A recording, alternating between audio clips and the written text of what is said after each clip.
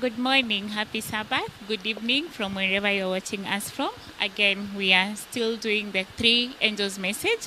The hour of his judgment is our study this week. We are on week 6, or rather lesson 6. So before we go on, I'd just ask my consistent panelists to say hi again and just say their names for the sake of the person who's joining us for the first time. Praise God, everyone. Amen. Glad that you've joined us today. My name is Jess Rono. I'm glad to be studying the Word of God with you. Thank you, Jess. Yes, good day. My name is Japhet Rono. I'm happy to be here. Thank you. Yes. My name is Onsongo Raphael Nyamisoa. It's a pleasure to be here. I am Rumona. I am really happy to be part of this discussion, and I'd ask that Raphael, please, to open for us with a word of prayer. Let's humble ourselves for a word of prayer. Our kind and loving Father and Master, who art in heaven, we humbly come before you this blessed day, thankful for another opportunity to study your word. Our desire, dear Lord, is that you may grant us, dear Lord, to behold you high and lifted up, working throughout eternity, working throughout history, and working even in our lives, O Lord. Grant us your Holy Spirit to open up the Holy Scriptures to us. Our prayer as we begin until the very end, in Jesus' name. Amen. Amen. So our key text comes from the book of Romans, chapter 13, verse 11 and through 12. I'm reading from the New King James Version. And do this, knowing the time that it is high time to wake out of sleep. For now our salvation is nearer than when we first believed. The night is far spent, the day is at hand. And this week, as I said, we are studying this day, or rather from the week we've studied about the hour of his judgment. And we're going to go through our lesson and see what is the hour of his judgment. Last week we are talking about the good news of judgment, So now we are talking about the hour of his judgment. And we'll start from the Sunday part where it talks about the cleansing of the sanctuary. Dear beloved, just to get you up started, or to jumpstart our lesson, is that we are going to really dwell in the book of Daniel chapter 9. So it is important that even after this study, you just go and study that book, and you could ask questions and even form a Bible study, because I know it's not easy to understand on your own. So now, according to Daniel chapter 8 verse 14, Japheth, there's an event that marks the beginning of the judgment, and it is just the cleansing of the sanctuary. Could you please talk to us about it? Daniel chapter 8 verse 14. Yes, thank you. Daniel chapter 8 verse 14. In the previous lesson, last week, we had gone through a study of Daniel chapter 7. And we had gone through a review of the beasts, the four creatures, the lion, the bear, the leopard, the strange creature with 10 horns, and then there was a judgment, and then Christ's kingdom was established. Then we know the prophecies of Daniel, they normally they go over the same ground with each other. So Daniel 2 goes over the same ground as Daniel 7. And they all begin and end around the same way. They all end with Christ's kingdom being established. So Daniel 2, Christ's kingdom is established by the stone that goes all over the earth. Daniel 7, Christ's kingdom is established once the judgment has been given to the saints. Daniel chapter 8, we have a study of those beasts. We have a study of a ram, and then a he-goat, and then the he-goat's horn grows and grows and grows, and then afterwards there is this discussion of the 2,300 days. Now let us study Daniel chapter 8 verse 14. It says, and he said unto me, because there's a question in Daniel 8:13, how long shall the vision concerning the daily and the transgression of desolation to give both the sanctuary and the host to be trodden underfoot? And then the response, he said unto me, unto 2,300 days. In some Bibles, actually, it would say evening, mornings, as other translations, then shall the sanctuary be cleansed. And then afterwards, if you go on, you find that just after that event is the establishment of Christ. So if we can try and put Daniel 8 and 7 side by side, you find that the judgment of Daniel chapter 7 coincides with this particular event, the cleansing of the temple that's described here, because both visions end at the same place, which is Christ's kingdom being established. And so from there we can actually be certain that Daniel 8:14 is actually deeply connected with the work of the judgment. Now, what is the cleansing of the sanctuary? In brief, there was a sanctuary. Sorry to interrupt, Yes. but if you could talk about the earthly sanctuary and then the heavenly sanctuary. Sure. So what is the cleansing of the sanctuary? We know that in the book of Exodus 25 verse 8, you have a command from God to Moses. He says that make all these things, make me a sanctuary, let them make me a sanctuary that I may dwell among them. Exodus 25 verse 8. And then Exodus 25 verse 40, after a very detailed description of various things, and I really urge you to take time to study verse 9 until verse 39 of Exodus 25. Verse 40, we are told, look that thou make them after the pattern which was shown thee on the mount, which gives us an idea that the sanctuary on earth was a replica of the sanctuary in heaven. This is what Paul also confirms in the book of Hebrews chapter 8 verse 1 to 5. We are told that the ministration of the priest on earth was actually just a type, a small symbol of the one that is found in heaven. So now we know that the earthly sanctuary also was cleansed, because the earthly sanctuary was constantly being defiled. How? Every single time that a sacrifice was made on earth, before Christ had come to die and be the ultimate sacrifice, every single time, and you can find this in the book of Leviticus chapter 4, for instance, one example of a sacrifice that is being brought. The person who has sinned brings the sacrifice, the lamb.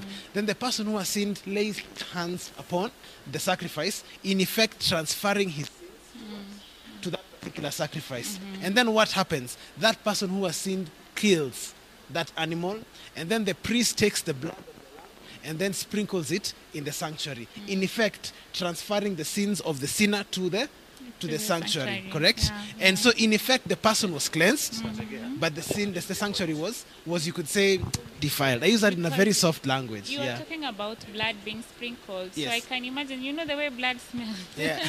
So really. Yeah. But in effect, you see, like, that's almost like a physical representation of what is trying to be typified, which is that place is felt as the person is being cleansed. And that would happen constantly, every single day in and day out, both the morning and evening sacrifices and individual sacrifices of those people who have sinned. So that constant sacrifice that is going on morning and evening is cleansing the people, but defiling, so to speak, the sanctuary. Then on one particular day, the sanctuary is cleansed. On Leviticus chapter 16, we find that description of the Day of Atonement, when the sanctuary is cleansed. Now, that is what we are told will happen in heaven in Daniel chapter 8 verse 14. We are told that the sanctuary in heaven will be cleansed. Now, at what particular at a particular point in earth history, the sanctuary will be cleansed. And the same way that day in and day out, our sins are being transferred to the sanctuary, so to speak, in heaven.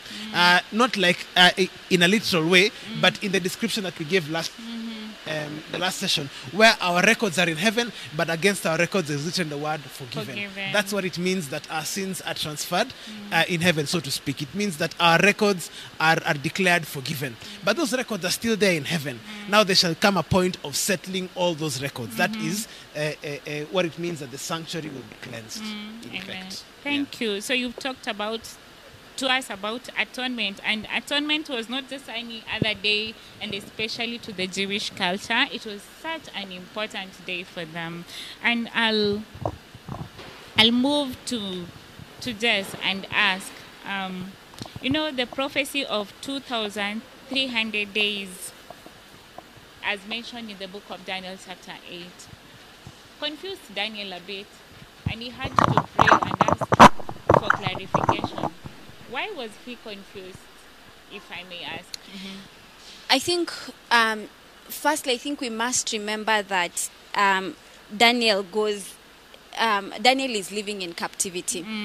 that when the children of Israel, according to the book of 2 Chronicles, chapter 36, after they had sinned, God took them into captivity. Nebuchadnezzar came and carried them. And Daniel was among the nobles of the children of Israel who were taken into captivity. And Jeremiah had prophesied and told them, you will go into captivity, and after 70 years, you will stay in captivity for 70 years. So the time of the suffering and the tribulation of God's people in captivity had been determined. And Daniel, being a keen reader, had known that they will suffer in captivity for a select period of time, a period that God has already determined for their suffering in captivity. And him going to God in prayer and spending time with God, God gives him a vision. And it is a vision that spreads over a period of time longer than he had anticipated. In the book of Daniel chapter 8, he sees different kingdoms rising and falling, and he's seeing the people of God suffering, being trodden under, as the word that is used in Daniel 8. And when he hears saints speaking to each other, and one saint asks another, how long will the children of God suffer? How long will they be trodden underfoot? How long will this suffering continue? And Daniel, standing there listening to the response, hears unto 2,300 days. And Daniel, understanding prophecy, that a day is for each day that God has given us prophetically equals a year. I think we reviewed that in Numbers 14:34 and Ezekiel 4:6 previously. He was shaken that, God, we are going to suffer for 2,300 years. I thought you said it was 70 years. And he was traumatized. He even fainted. He thought, surely, God, we have sinned, but you already appointed a time. God, you're faithful. You're not the kind of God who gives a word and then takes back your word. You're not the kind of God who changes his mind. The Bible says that. How come we are going to suffer for 70 years? Are we going to be in it means, for Daniel, he must have thought, it means our children's children will be born into captivity for a very long time by the time we go back to Jerusalem. And that's why it was very confusing for him. He thought it was the suffering of the children of God in captivity, not for the longer period of time that we are now going to examine to see that God was speaking for things that will happen in the latter days. Yeah, thank you so much for bringing that clear, so that even if someone else had been confused like Daniel, can now understand that what it meant, 70 years in captivity and the 2,300 years that we are going to look at, not years but days, sorry. Now, why is it important for us Christians especially to understand the concept of the judgment and cleansing of the sanctuary in relation to Christ's death at the end of the world? Because sometimes we study the word, but I think people have this habit of selecting what they want to study, and especially they're looking for the message that speaks to them. And while doing that, you find out that you negate or just ignore intentionally the other parts of the Bible that are so important, and one of them is the sanctuary message. Why is it important for us to understand the cleansing of the sanctuary? Indeed, as Japheth has alluded before, rather explained, not even alluded, the sanctuary was something that God gave. Indeed, in another text, David says, "Thy way, O Lord, is in the sanctuary." And so, in looking at the sanctuary, we see the plan of salvation. The sanctuary tells us that God is a master architect. And through the sanctuary story, its ordinances and its services, his aim is to show us, one, the magnitude of sin, and two, his plan for salvation. In that, as Jess has referred to in our previous lesson, about Christ as a lamb slain. That whole sacrificial system, Christ was the lamb. You see in John chapter 1 and verse 27, and in John 1:36, when the Baptist sees Christ coming, he says, "Behold the Lamb of God that takes away the sin of the world. And so we see Scripture is rich with sanctuary language, and salvation is simply the outworking of the sanctuary theme throughout history. And so the sanctuary is important in that, as we read in Hebrews chapter 8 and verse 5, and as Japheth has also told us from the book of Exodus, that the sanctuary was made after the pattern that God showed. And it speaks to us and it tells us that there's even a sanctuary in heaven. Like the sanctuary in heaven, the earth was modeled and patterned after that. And we see even generally in the book of Hebrews, Christ is called our high priest. In Hebrews chapter 4, we are told we have a high priest that is acquainted with our feelings, that walked this earth, that was tempted as we are, yet without sin. And so sanctuary language and sanctuary themes are everywhere throughout the Bible. And so we see in Scripture once again that the prayers of the saints rising up like what? Like sweet incense. So the sanctuary theme is important, and it's very is closely tied to the judgment and to, in that once every year at the end, as one of the final things that were done, the final services of the sanctuary was the Day of Atonement. And in the Day of Atonement, we would see what would happen is that throughout the year, as the people are coming and slaughtering these animals, slaughtering these sacrifices which are pointing to the cross, Christ, the blood was being sprinkled in the sanctuary, on the veil before the sanctuary. And sometimes the high priest himself also ate part of the meat, in essence showing that he bore the sin. Sometimes he was also carrying the sin himself in his body. And so there was this necessity of once in a year that the sanctuary and the priests themselves also do what? Get cleansed. That these sins be transferred, and they would bring a scapegoat, Azazel, on whom now the sins will be transferred, and the scapegoat will be led by the hand of a strong man into the wilderness, thereby showing that the sins have now been removed. That is the Day of Atonement. It's an interesting story, which I believe, if you have time, the reader can consider it from the book of Exodus and the books of Leviticus, how that whole system was. But in the Day of Atonement, the sanctuary was being cleansed. The sanctuary was being cleansed. In the context of Daniel chapter 8 and Daniel 7 and all the way to Daniel 9, we see Daniel seeing many things happening. He sees kingdoms rising, and he sees religious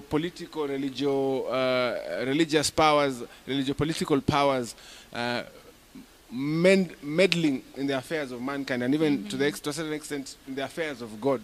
And it calls for judgment. It calls for judgment. It calls for a time in which now the records of this earth the accounts of this earth are to be settled, and that this is the Day of Atonement. And so he speaks and says, unto 2,300 days, then shall the sanctuary be cleansed. And we see, as Jess has also told us, from Daniel 7, we see animals are what? Kingdoms.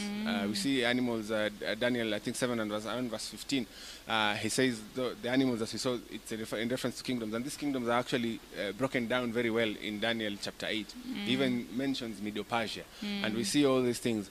So the aspects of that, of the prophecy which he understood, but the aspects of the prophecy that we did not understood are the aspects that were concerning the cleansing of the sanctuary and the 2,300 days.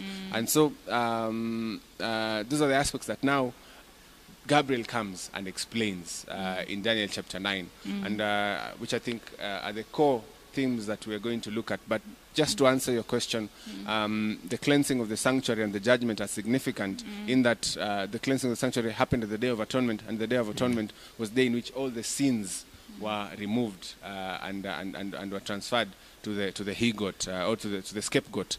And so in more or less there are events which are synonymous and they overlap, and as we shall continue with the lesson, we shall see this being expounded. Yeah, thank you. And I think for me it's really important that we understand the concept of the cleansing of the sanctuary, because it literally explains to us the work of salvation, what Christ bore for us. And just moving to the Monday part, and still on the 2,300 days and the end of time. I'm going to ask you, just because it's you who brought us here, or rather who drove us to the days, and I'm going to ask,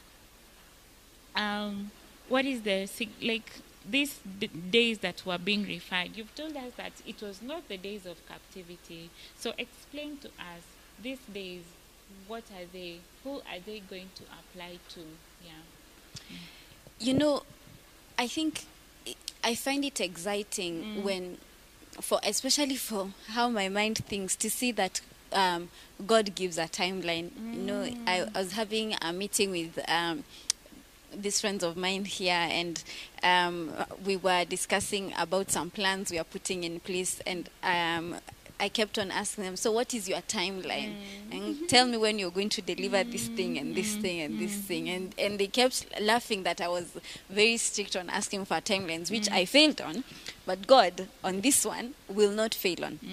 That God not only tells us that he's going to give us a judgment, but gives us a timeline for it, because the judgment here, before it is even described in the book of Daniel 8:14, which I think I've alluded to, in verse 13, when these two beings are speaking to each other, it says, then I heard one saint speaking, and another saint said unto that certain saint which spake, how long shall the vision concerning the daily sacrifice and the transgression of desolation, to give both the sanctuary and the host to be trodden underfoot? It looks like the same question that is asked by the Christians who we see in the fifth seal. God, how long will we suffer? How long? The Bible says that it is under great tribulation that we shall enter the kingdom of God. It is after great suffering.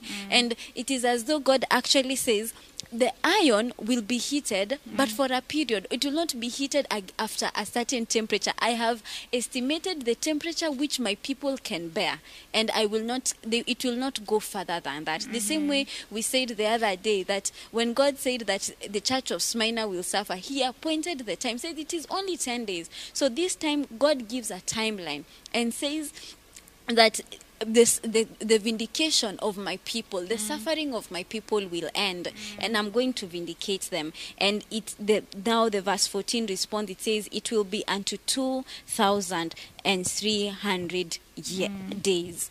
The Bible tells us that when the children of Israel were going into captivity, and God tells them, you will be there.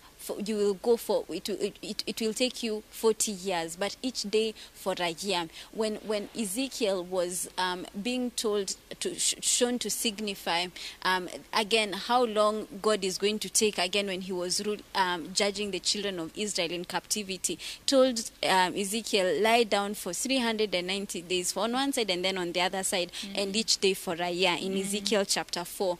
And when we are examining apocalyptic prophecies, well, it is not necessarily said that each day for a year. We use the same principle laid back in the Bible previously, that each day for a year, it means each year that God gives, it is 2,300 years.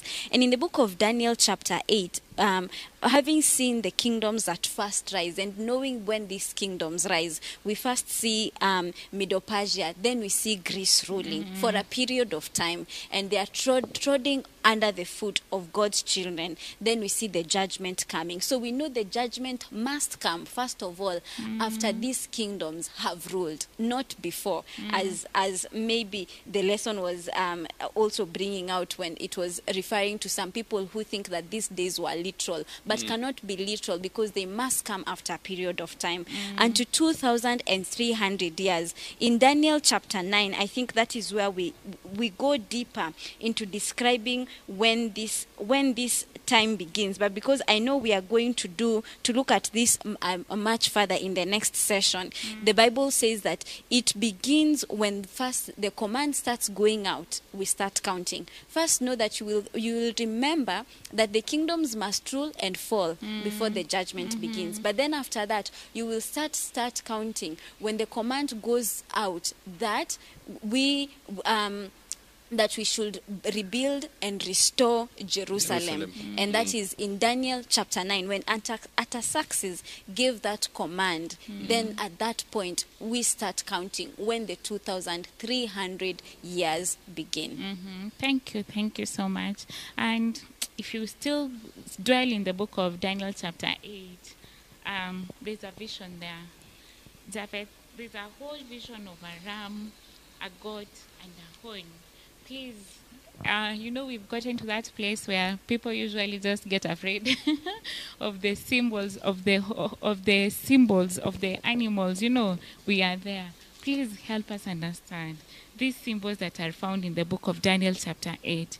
There's a ram first of all, and the ram is so that we just Daniel chapter 8 verse 6, it says, "Then he came to the ram that had two horns, which I had seen standing before the river, and ran at him with a furious power." My point is just to bring out the ram. The ram start appearing to us from verse 4, right? Verse 4 or verse 5, yeah. And then there's another one, the goat, the male goat. Verse 8 of Daniel chapter 8. "Therefore the male goat grew very great, but when he became strong, the large horn was broken, and in place of it 4 notable ones came up toward the 4 winds of heaven." And then there's also the horn, the little horn. What do they, this is an explanation by the archangel Gabriel. He's come. Daniel has prayed for 21 days that, please, I need to understand this. And God sends Gabriel to do what? To give this explanation. From your reading, from your understanding, what do these 3 things represent? Thank you so much. In general, prophecy is difficult, but Daniel 8 is so nice because we are, as my brother Raphael told us, we are given exactly who those beasts represent. So in Daniel chapter 8 verse 4, we are told, "I saw a ram pushing westward and northward and southward." That ram that had 2 horns, and the high horn was one horn was higher than the other, but the higher came up last. We are told explicitly what those horns and that beast represents. In Daniel chapter 8, reading in verse 20. Daniel 8 verse 20, we are told, "The ram which thou sawest, having 2 horns, are the kings of Media and Persia." And in fact, historically, Medo-Persia as one power did have the higher horns, the most powerful kingdom, which is Persia, come up last. That's why, in fact, even historically, people forget about the kings of Media. When people actually just think about the Persian Empire in their minds, because the higher horns, the Persian line of power actually came up last and now took over that kingdom and reigned.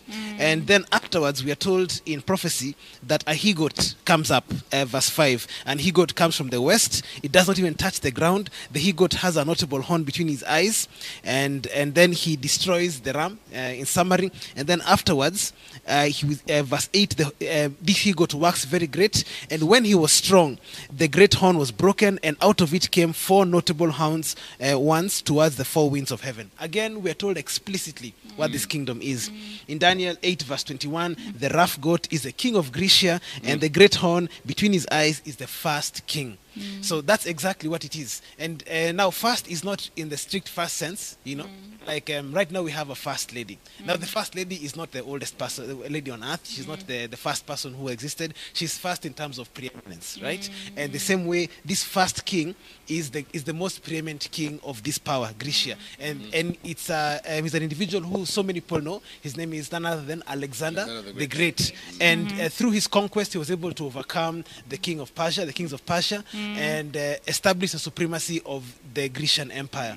And unfortunately, in his greatness, he actually died just after conquest, when he was coming back, even without reigning for so long. And afterwards, almost immediately after his death, his kingdom of Grecia was broken up into pieces. First, there were 5, and the 5 eventually merged into 4 powers. And just as prophecy had predicted. And then afterwards, we are told that, as we described, a notable horn comes up. And this notable horn comes up, and we are told, verse 10, it works great even to the host of heaven. It cast them to the ground and stamped on them. And he magnified himself even to the prince of the host, even to Jesus. And by him the daily was taken away, and the place of his sanctuary was cast down.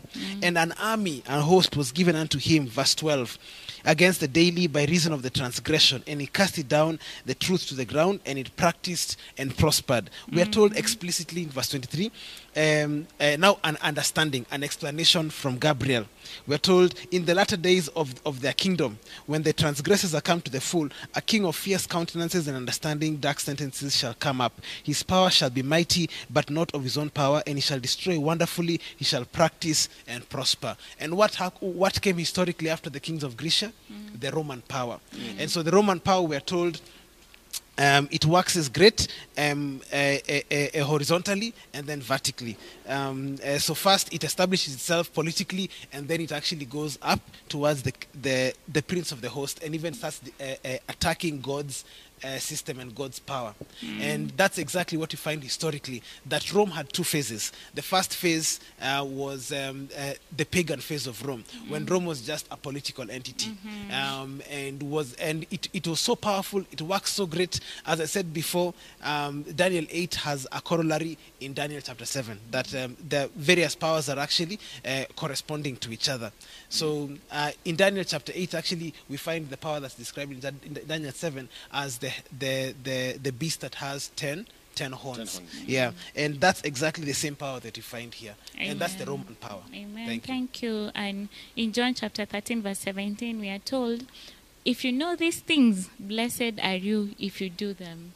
So there's that part of us just knowing the meaning of the ram, the meaning of the he-goat, the meaning of even the little horn.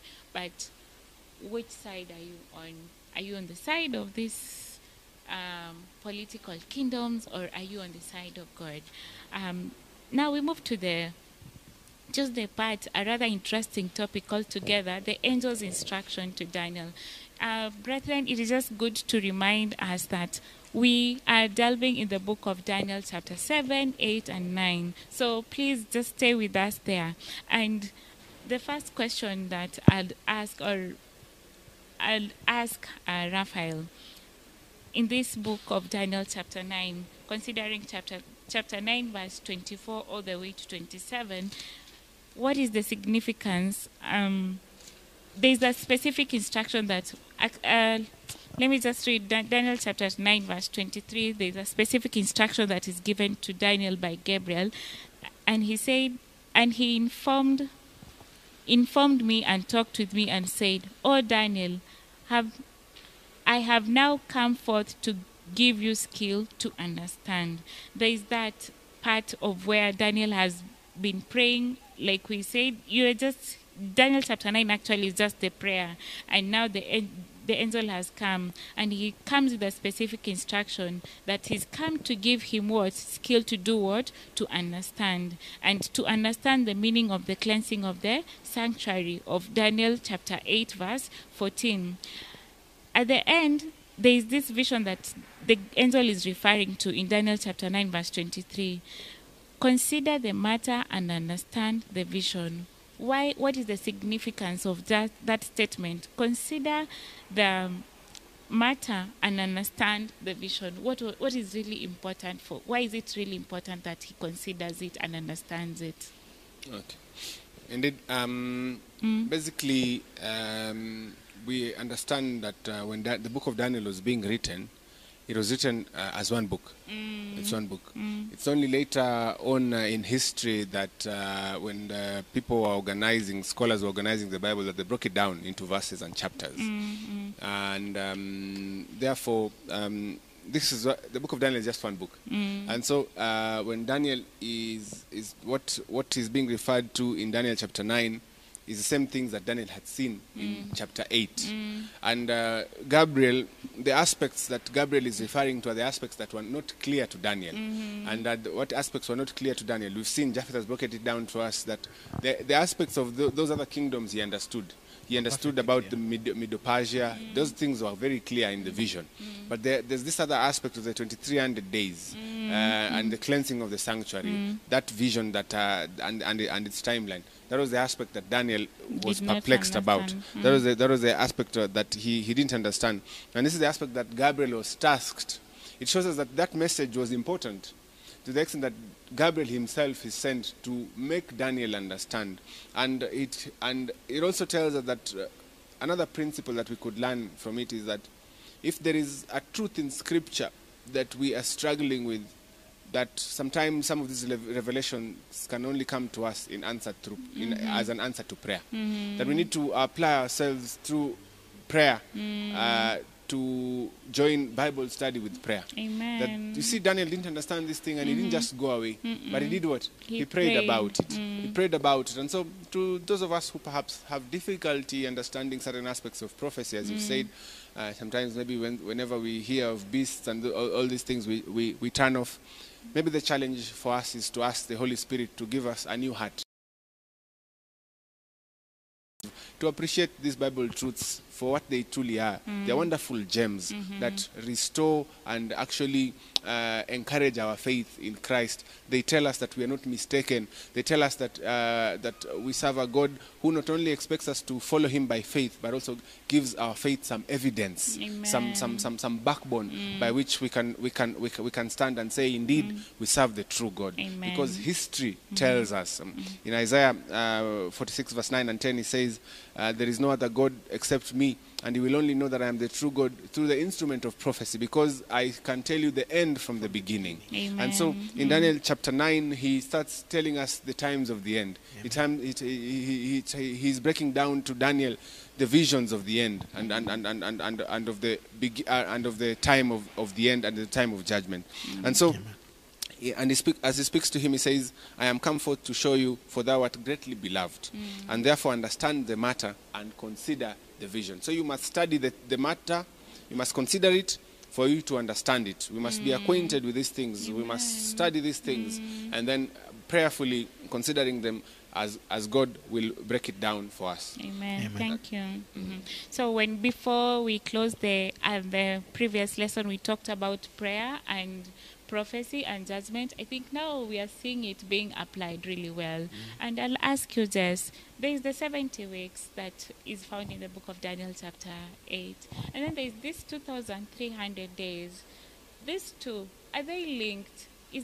What is their significance? Is there a similarity between these two particular days, the 220, these particular numbers, the 70 weeks and the 2,300 days? When the prophecies are first, the vision are first given, he sees the visions of two beasts and then of a little horn, and then all of that is described very well in the book of Daniel chapter 8. We've seen that we knew what was the first beast, we knew what was the second beast, we end up knowing what is the little horn and the descriptions of it and what ends up happening. But what made Daniel to even faint, he did not receive understanding of part of the vision, which is the 2,300 days that was not explained. And so when Gabriel is coming here to actually speak to Daniel, he's giving him comfort, because he had been sick, he had been troubled, that there's, God, you give me a part of the vision, but there's a part of the vision that I've not understood. And I think maybe something we've not mentioned is how Gabriel refers to Daniel. You know, he calls to him beloved. You know, you are beloved of heaven. The other time we hear this phrase being described is when God is talking about his own son, Christ Jesus, said, this is my beloved son. Such words being applied to a mortal. You know, and Christ writes in the book of Revelation, says that if you open the door and you allow me to come in, I'll come in and sup with you in the study of my word and in prayer, and you will sup with me. That all of us can attain to actually such a title by becoming so intimate and so close to God. But if Daniel is receiving an answer to a question he had in the book of Revelation chapter 8, I mean in Daniel chapter 8, it means now he's receiving something concerning what he had already seen. The Bible says in 24 is that 70 weeks are determined. Otherwise translated that 70 weeks are cut off. That out of the bigger vision that you, Daniel, saw of 2,300 days, we must go there, because there's no way Gabriel is explaining something from the blue. He's explaining something that has already been introduced to us, which was the 2,300 days. It says that 70 weeks are determined from the bigger one. They are cut off. And these ones, what are they determined for? They are upon thy people and upon thy holy city, which we knew is Jerusalem. So upon the people of Daniel, who are the Jews, to finish this transgression and to make an end of sins, to make reconciliation for iniquity, and to bring in everlasting righteousness, and to seal up the vision and prophecy, and to anoint the most holy. Several things introduced. There are very many things, no time to describe what each one of them means, but we know the 70 weeks, each day for a year, those are 490 years, cut off from the bigger 2,300 years, determined for the children of God. I will just make reference to summarize this in the book of Ezekiel chapter 21. Ezekiel chapter 21. God speaking of what will happen to the children of Israel. I'll read from verse 24, and the Bible says, it's as though it's referencing the same thing. Bible says, therefore, thus saith the Lord God, because you have made your iniquity to be remembered, and in that your transgressions are discovered, so that in all your doings your sins do appear, because I say that ye are come to remembrance, ye shall be taken with the hand. And thou profane, wicked prince of Israel, speaking about the Jews who had been wicked, who had been transgressing, and now they are in captivity, whose day is come when iniquity shall have an end. You know, God also establishing a time, and then says is this, thus saith the Lord God, remove the diadem and take off the crown. You know, take off the crown of Israel. This shall not be the same. Exalt him that is low and abase him that is high. And then verse 27 says this, I will overturn. God himself says he will overturn the kingdom of Israel. I will overturn it. You know, God prophesying of how many times he will overturn them by being ruled by other nations, other kingdoms. We see Media coming in, Grecia coming in, Rome coming in. You know, it says, I will overturn you people. Until when? It continues on saying, and it shall be no more until he come whose right it is, and I will give it to him. And whose right it is the true Prince of Israel, who is Christ himself. Says, I will overturn you until whose right it is, he surely comes. And that is what Daniel chapter 8 verse 24 says, that God has given them 490 years to fill up their transgression, to sin until the brim is full. And then, until whose right it is, until Christ comes, the Bible says, until he anoints the most holy. And so we see God determining that period for the children of Israel until we see Christ coming in around 4 AD, and then Christ being anointed to start his ministry. And then we see now Christ eventually crucified.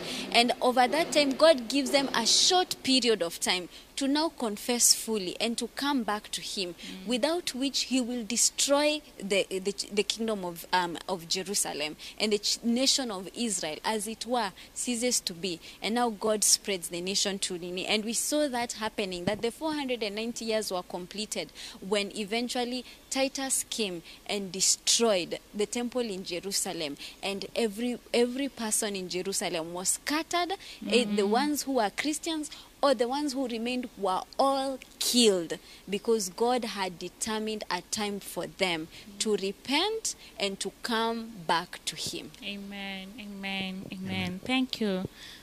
Beloved, I know it's a bit heavy, but the Spirit of the Lord is with us, and he will help us understand. We move to Wednesday part, the Messiah cut off.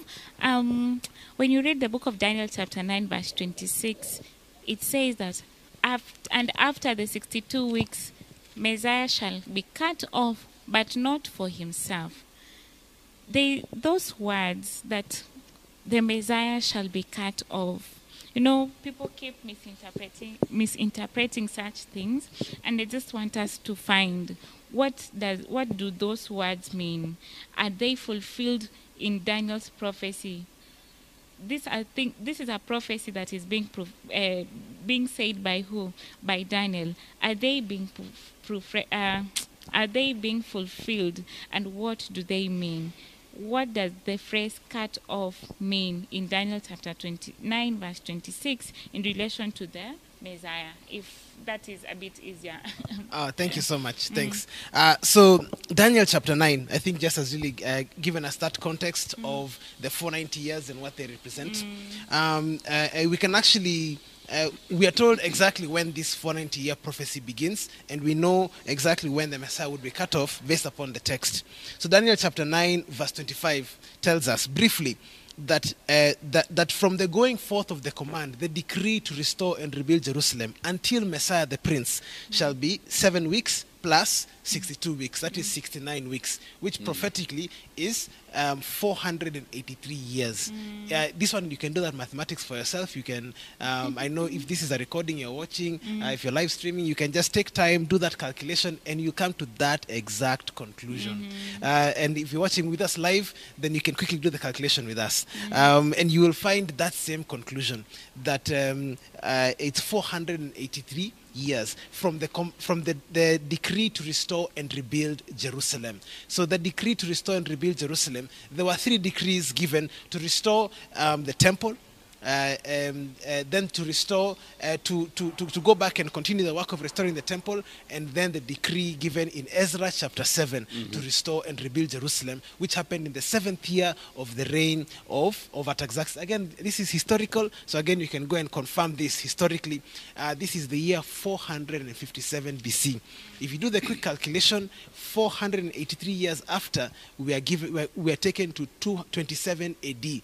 And we are told there prophetically that this should be the time of the Messiah, Messiah the Prince, right? So now, who is Messiah the Prince? None other than Jesus Christ.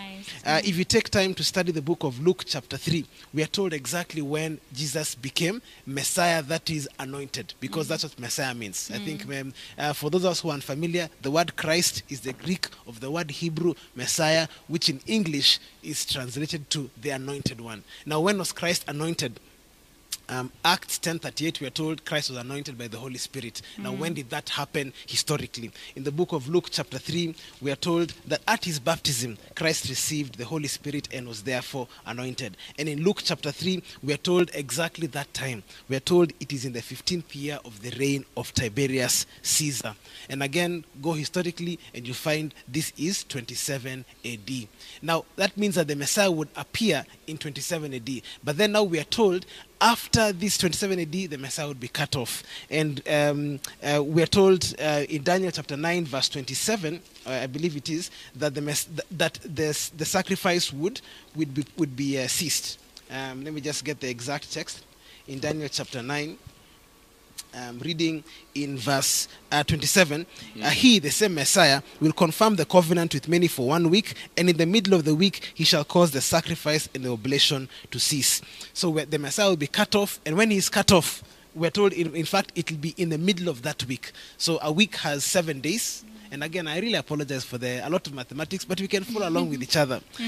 So in the middle of the week, that's after 3.5 years. So 7 days is 7 years prophetically.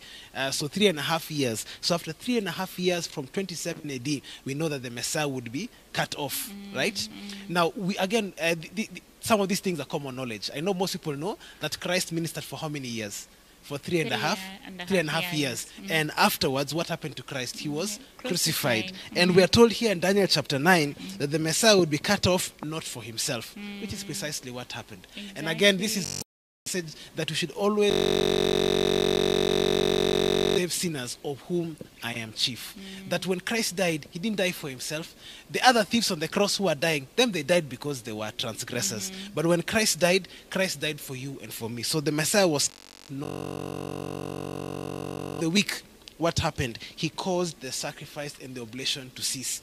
In fact, for those of us who have studied the book of Matthew chapter 26, we know that there are so many events that transpired when Christ died. But chief among them was that the temple curtain And the temple curtain is not like that small curtain maybe that you may be thinking about. It is a very, very thick curtain, many, many, many layers of animal hide, of animal leather. And so imagine that was torn from the top. So that's a very, very thick curtain torn from the top to the bottom. Christ, a symbol from God in heaven to us, that system of sacrifice is over because the last sacrifice, who is Jesus Christ, has died for us. Amen. Yeah. So I think that actually gives a full that you gave us. Yeah. That the Messiah being cut off is simply Jesus Christ dying on our behalf in the year 31 AD. Okay, so this was prophesied in Daniel, but fulfilled in the New Testament. Amen. So in fact, it gives us so much faith and hope that we can actually trust the word of God. Exactly. Now that tells us that the word of God is actually true, so that we can still trust the prophecies that have been said. If this one was fulfilled of Christ dying on the cross, then every other promise, every other prophecy that is mentioned in the Bible will be fulfilled because it is God's word. Amen. Amen. So now we move to the Thursday part because, hey, time is not on our side. And we go to the famous year, 1844. And especially to the Adventists, this year is that year that all of us just want to understand what happened. And if you haven't yet understood, don't worry, because we are here and we are going to study about it. What is the significance of the year 1840 in relation to the 2300 days prophecy? Raphael, first of all, explain to us what happened in 1844 for someone who's hearing or listening to it for the first time before you relate it to the 2300 days. Indeed. 1844, as we began this lesson, we saw in the 1800s a lot of things were happening. We saw Darwin developing the theory of evolution. We saw Karl Marx and Communist Manifesto. We saw Nietzsche and his modern day philosophies and psychology and all those things. But in the midst of all this, around the 1800s, there was also a great awakening among the people of God.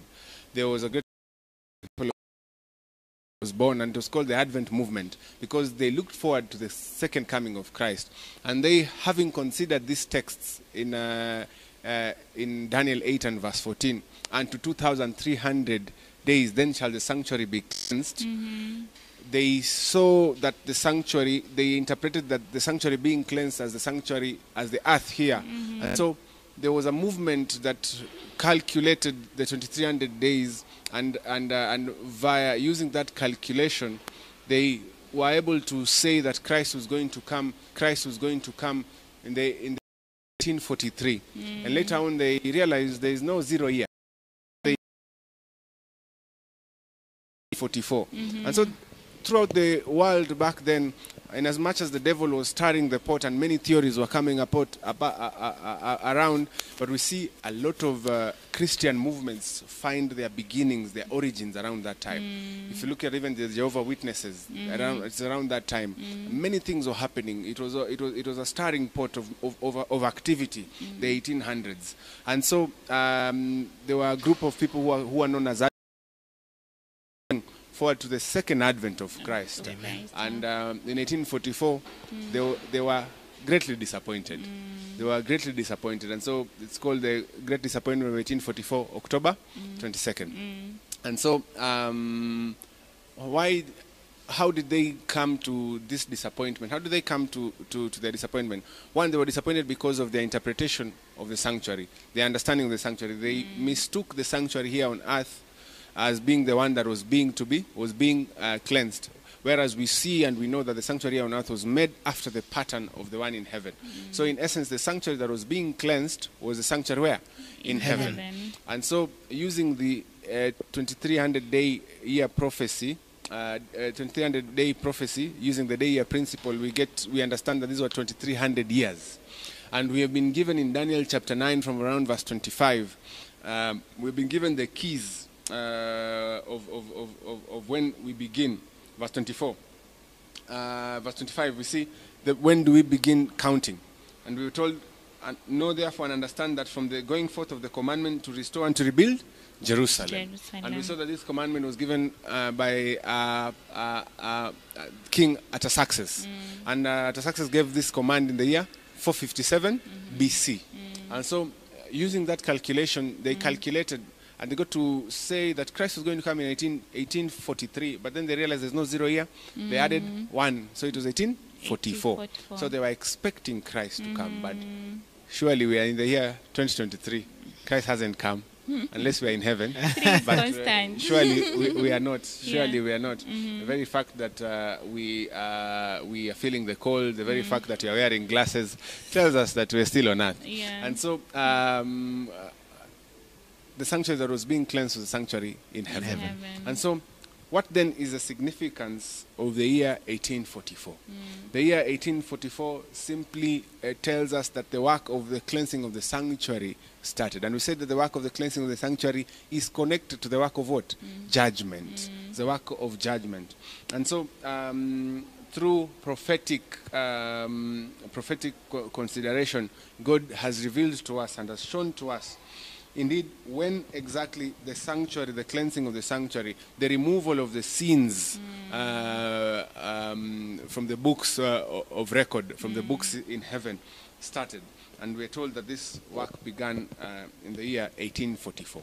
So the judgment in heaven, in the sanctuary in heaven, where Christ himself is doing the work, both high priest and both sacrifice and high priest, doing the work of cleansing the sanctuary, removing the record of our sins from there, inasmuch if we have claimed the merits of his blood, if we through him have come to the Father, then the record of our wrongs is removed, and the work of judgment began in 1844.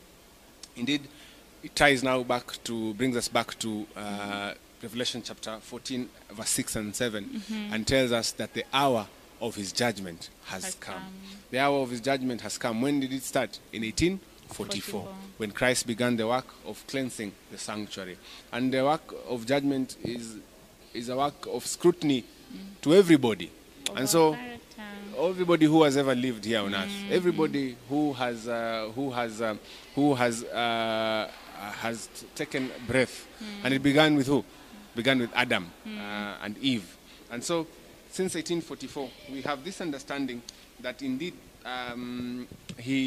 Christ has started the work of cleansing the sanctuary, and the judgment is set in heaven, and the books are being opened. The judgment was set and the books are being opened. Leviticus chapter 16 and verse 16 says, "And he shall make an atonement for the holy place because of the uncleanness of the children of Israel and because of the transgressions of all their sins.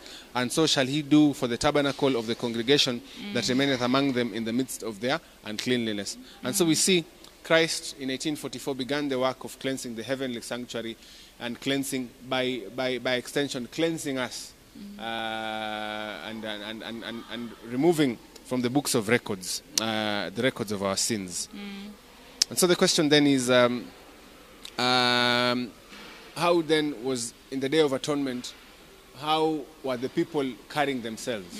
You know, what was their attitude? And we see in Leviticus chapter 23 and verse 26 to 29, it tells us about the Day of Atonement. It says, "Also on the 10th day, the Lord spake unto Moses, saying, Also on the 10th day of this 7th month, there shall be a day of atonement. It shall be a holy convocation unto you, and he shall afflict your souls, and offer an offering made by fire unto the Lord. And he shall do no work in the same day, for it is the day of atonement, to make atonement for you before the Lord your God.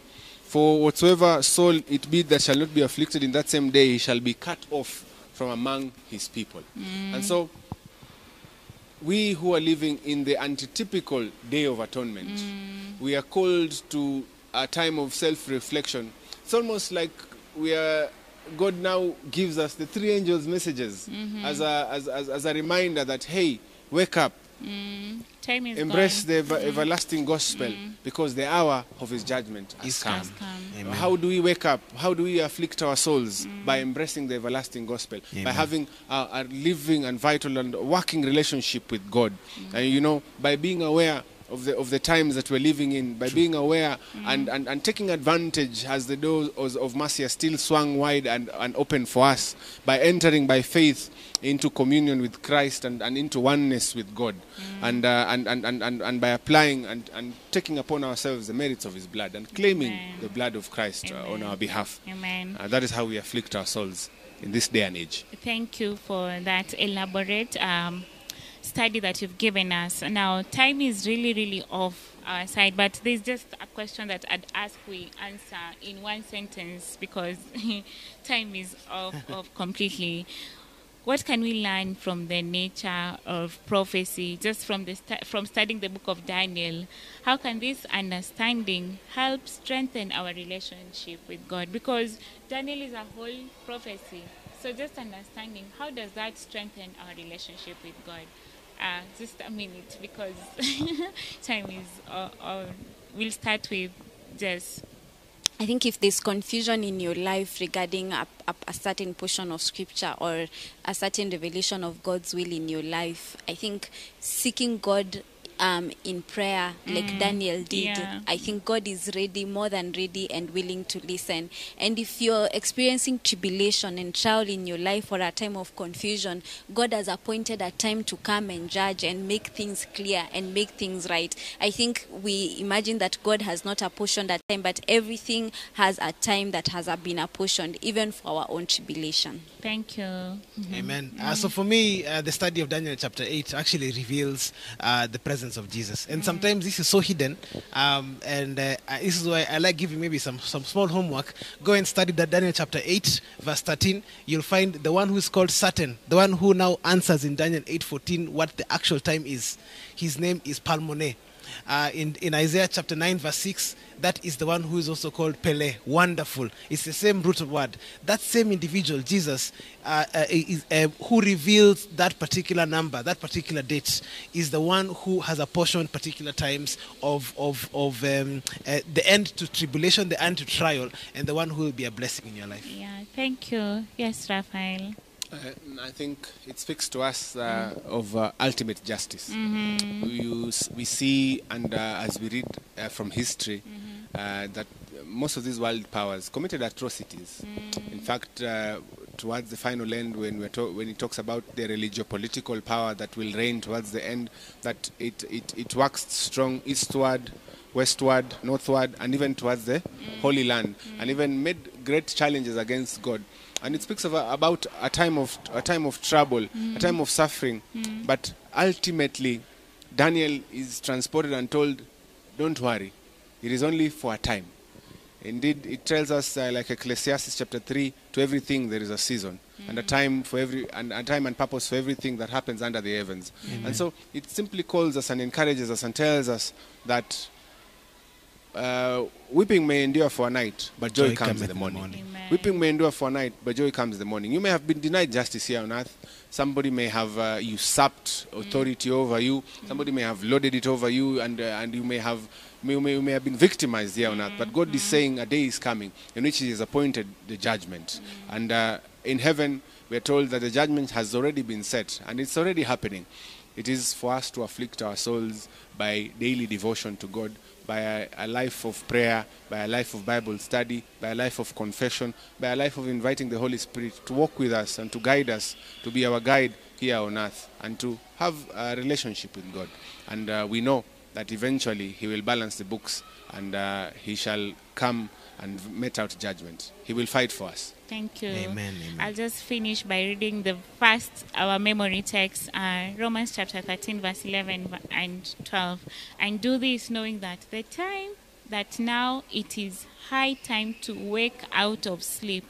For now our salvation is nearer than when we first believed. The night is fast spent, the day is at hand. Amen. Brethren, there is no time. Literally speaking, there is no time. And unless Christ intercedes, things will keep getting bad, harder, and tougher every other day. Which side are you on? Our study has been the hour of His judgment. It is nearer.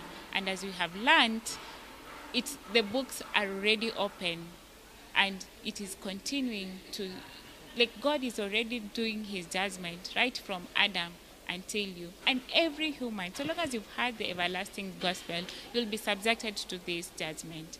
The hour of his judgment is nigh. Thank you so much, my panelists, for taking us through this study. And I'll ask Jess to close for us with a word of prayer. Dear Heavenly Father, we thank you for the promise of the judgment to come. We pray, dear Lord, that you may help us to live our lives in accordance to your ways of truth and righteousness, so that, Lord, when we are judged, you may be found to be just and we may be found to be righteous, that indeed we may obtain the eternal life that you have promised for us. I pray that, Lord, if there's any person who's going through any trial and tribulation in their life, that, Lord, your light will come to them and strength will be given to them to endure, oh God, during this time, and to have patience to wait for your judgment and for your vindication. This is our prayer, trusting and believing in Jesus' holy name. Amen. Amen. Amen.